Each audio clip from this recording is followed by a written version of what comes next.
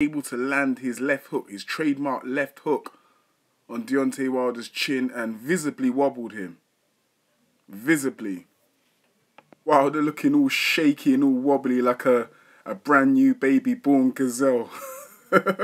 Or Bambi on ice. I mean, this ain't the first time we've seen Deontay Wilder's chicken legs wobble before, have we? Charlie Z put the wobble on Wilder. Look at him. This was a few years ago anyway, so this is nothing new. But Charlie's just released this footage now. Not only that, Charlie's gone on to call out McGregor. He says McGregor don't fight. McGregor just talks on Twitter.